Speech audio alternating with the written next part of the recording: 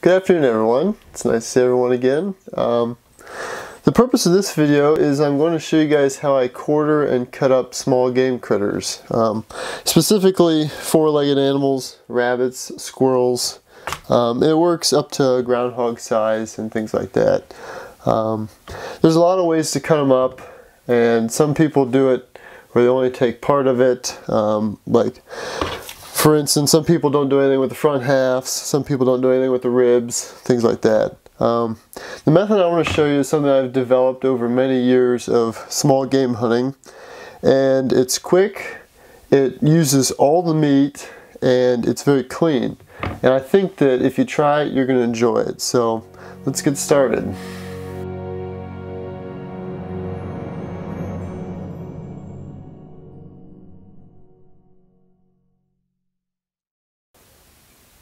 So the knife that I'm going to use today is actually my favorite skinning knife of all time. It's an old colonial, just, I don't know, it's probably a 50 or 60 year old knife, but just a great little knife. And the reason I like it, has a good point and a long, narrow blade. For a skinning knife, you know, for working a squirrel's legs, things like that, and where I'm going to be deboning it here, or quartering it, this is just a nice knife. Any knife will really work, but you don't want it to be too big. This is about perfect. Cutting board is optional. After you get used to doing them, I've done a lot of them in the field where you can just debone them right there, break them down. But for this circumstance, a nice flat board does make it a little easier. Okay, so here we have this carcass. As you can see, it's nice and clean, no hair. If you guys want or have any questions on skinning them, if you look back at my past video on skinning squirrels, I use the same method and it works really good on all small game critters. So we're going to begin by taking off the front leg. Your shoulder blade's right here. We're just going to take the front leg and prop it up, press our knife in, and cut through there. There'll be one small bone in the bottom, but it typically comes off pretty easy. Okay, we're now going to flip it over and do the other side. Again, if you kind of grab by the elbow, kind of prop it up, you can see where the shoulder blade comes out, and just kind of run your knife right behind there. Run it down towards the ribs. It'll come off at the top of the back, and then down in the front. So again, there's now one of our fronts are off. Now we're going to go to the back quarters.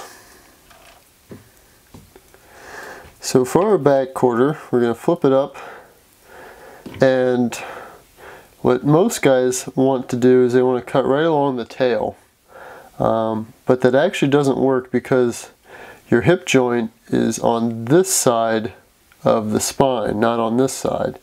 So when you cut this, you lay it down and you're actually going to run your knife right through about here. Right through here, there's a little hump in the hip joint, and then you're going to cut back towards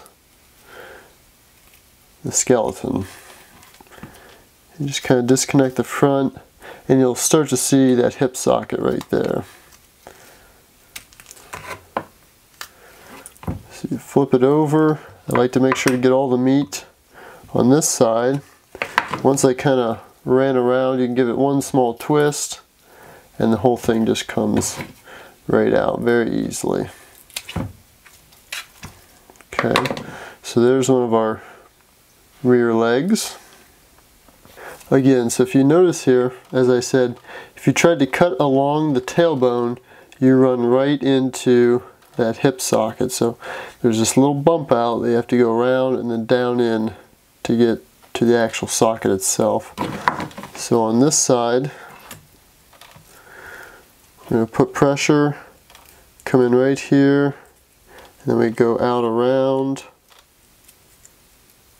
and then down.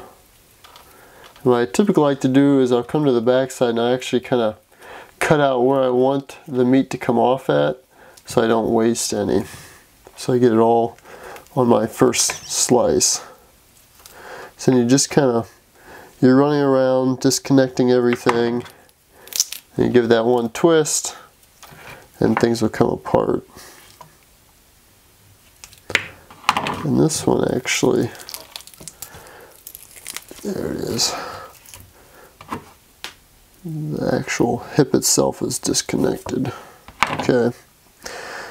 So if you pull hard enough, I guess you can rip that whole piece out, but we don't want that in this meat. So now this is boneless other than our leg bone going through.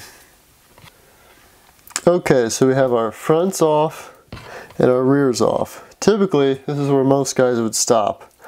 But this next step is, I feel, very important because there's still a lot of meat on the carcass, and we can still, it's actually very good meat is what's left on that we can use. So my next thing to do is I'm going to run my knife at the back of that hip socket into our inner tenderloins. And I'm going to disconnect those along the spine.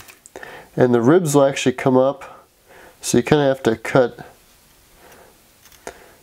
You have to kind of cut them and peel them out and then cut down in again to get to them. But you'll get those cut through.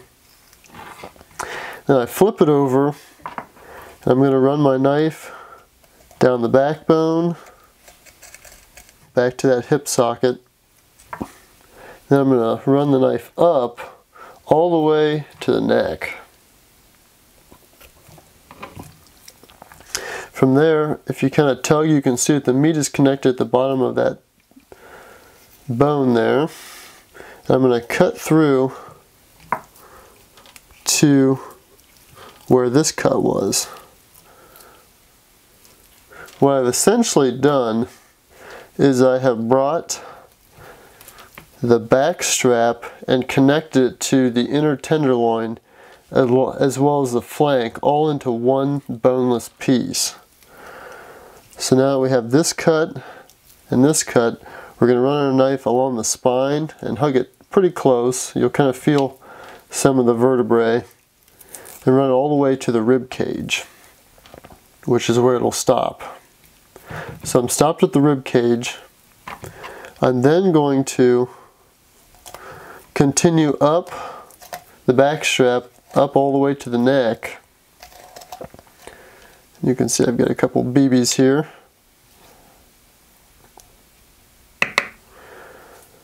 So now I've got the back strap disconnected. The ribs are below us. And what we're actually going to do is we're going to skin the meat off of the ribs. And you do this by simply taking the knife and running it along the face of the rib. And once you get about halfway down the rib, you want to put your pressure towards the rib pretty hard, because the rib it'll come around and drops down, and you want to get all that meat.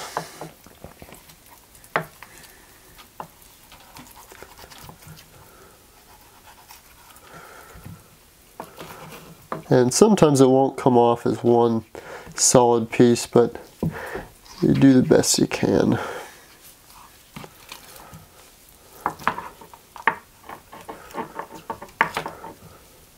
You take that all the way down to the bottom of the ribs.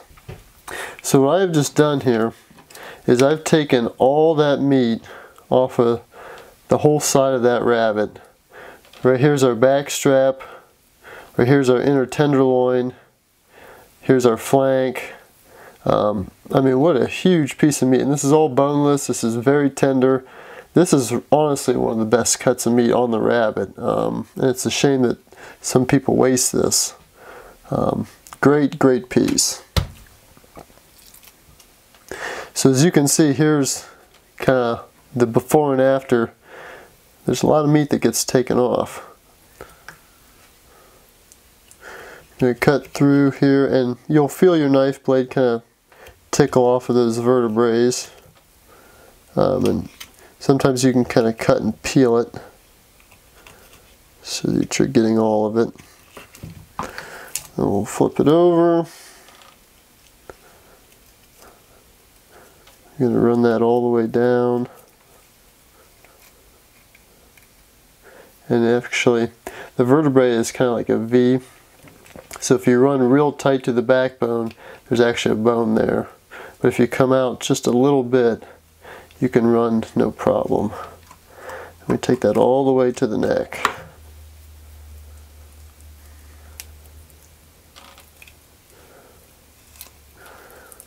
Okay. So you're actually just going to cut it off of the spine. Here you can see the small vertebrae as we are taking that meat off. You can hug those. Again, if you hug them really close, you can basically take all the meat off. Very similar to filleting a fish. Again, now we're at the rib cage. So we're just going to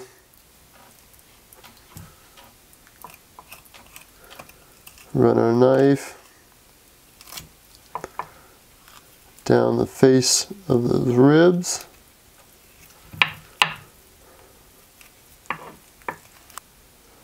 And actually, with my finger under here, I can feel where that rib is. So I can kind of go through. And sometimes I actually get a hold of this meat so I can pull it away from the ribs so that I can run closer to them.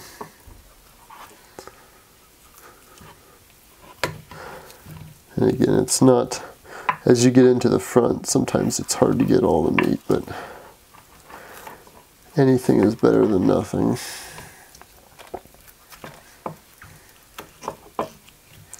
This side of the ribs has got some more bloodshot that we might have to trim off, but I missed a small section, but the vast majority is there.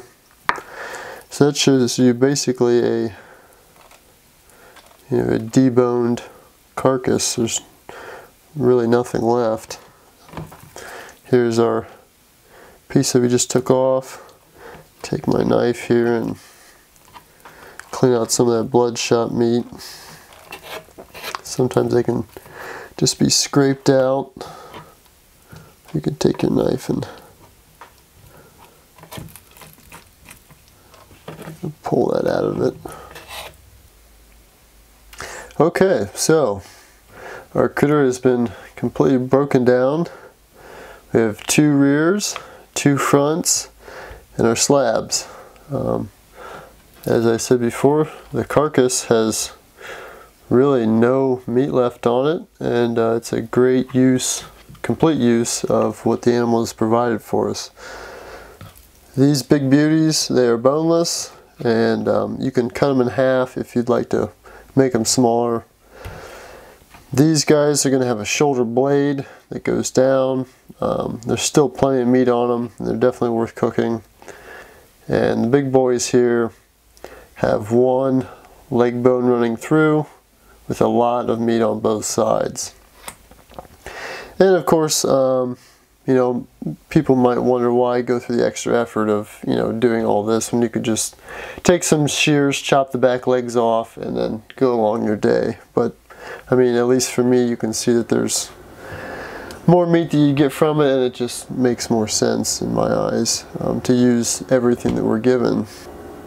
Okay guys, so that's how I break them down. As you saw, it's a pretty simple process. In real life, it takes me about 1 to 2 minutes to break down a squirrel or a rabbit. Once you get some practice, it's really not that hard. If you guys need more help on skinning them, like I said, check out my past video, the squirrel skinning video. It's a very good source. I break every step down, slow and methodical, so you guys can skin them out like I do to get perfect hides and perfect meat. That's all for today. If you guys have any questions, leave them below. You can subscribe if you'd like, and until next time, thank you.